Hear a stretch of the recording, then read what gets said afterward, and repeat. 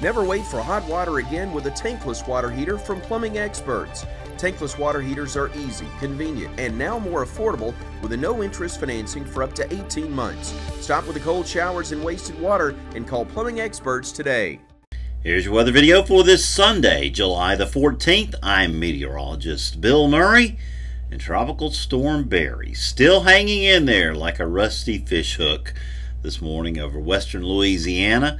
Hard to pick out the swirl here in the infrared satellite imagery this morning.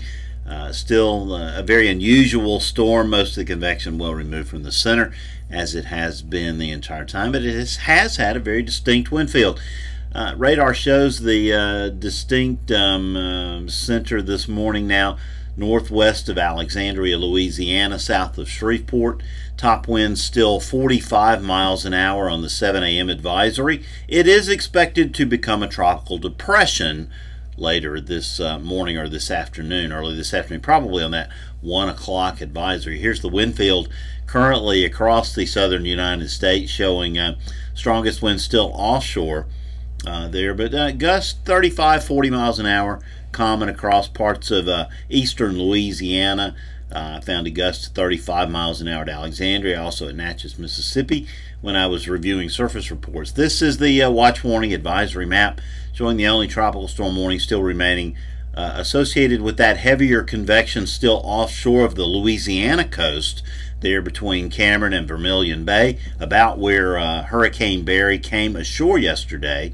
We do note that earlier there was a tornado warning near Hattiesburg, and the National Weather Service in Slidell just issued another tornado warning for East Baton Rouge Parish in southeastern Louisiana, and that's going to be the story today. The shear is maximized over parts of Mississippi, eastern Louisiana. We don't expect that to get into western Alabama very much today, but we'll be tracking it closely just in case. Still breezy conditions through the day tonight across western Mississippi. A few breezy conditions sliding into eastern Alabama, or I'm sorry, western Alabama as well, as the surface low continues to track to the north. Now we'll be watching the precipitable water values because they'll be coming up today across Alabama, pushing over 2 inches. Not extremely above normal for this time of year, but with those humidity and moisture levels maximized, we'll see the possibility of some heavy rain today. With any of the outer rain bands that slide into Alabama start to interact with a little bit of surface heating, we could see some quick half-inch to 1-inch rainfall amounts in almost no time if one of those showers gets over you. Really, the depictions of what's going to happen this afternoon, not very impressive across Alabama. Again, scattered showers and thunderstorms loosely organized into convective bands, and some of them could contain lightning. Outside chance one of them could become severe, and a very small chance that we could see an isolated spin-up tornado, even though shear values are just not that impressive. Highs today be in the lower and middle 80s across western Alabama, generally middle and upper 80s in the I-65 corridor, some upper 80s and lower 90s over east Alabama. There's the SPC severe weather outlook today, showing that marginal risk of severe weather across the western counties, places like Florence, Hamilton, Jasper, Fayette, Tuscaloosa, on to the south. Could see an isolated threat of a severe storm today, with the very, very small chance of an isolated tornado. Going through the maps using the GFS as our model of choice today. This is Monday. You see the surface reflection of the remnants of Barry there over western Arkansas, somewhere west of Little Rock. Another band of rain and thunderstorms tries to work its way into Alabama during the day.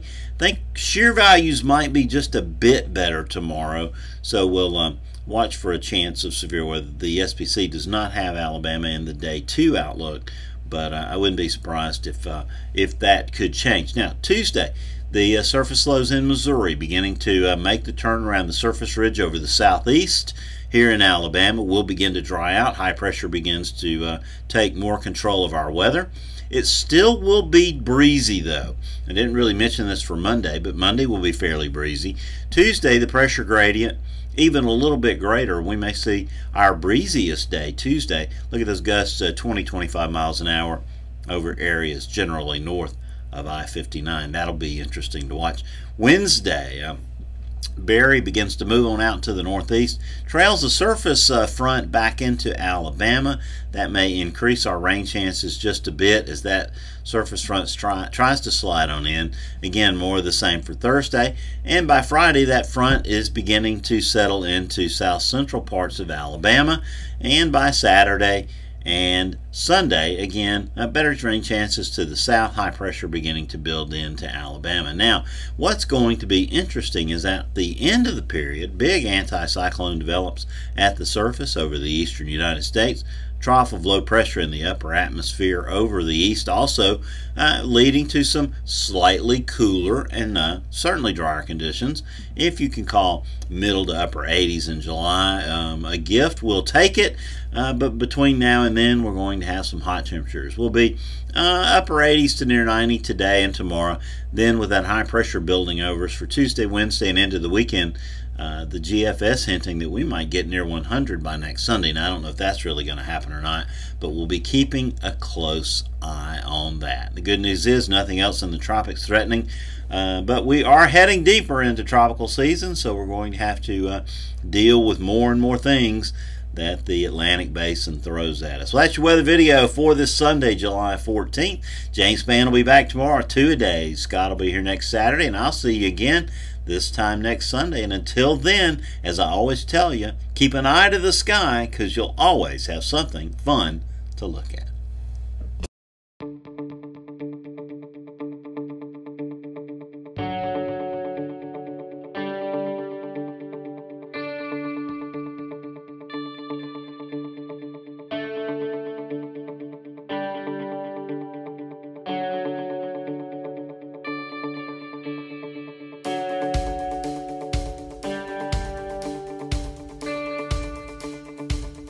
KS Heating and Air, the team ensuring your comfort.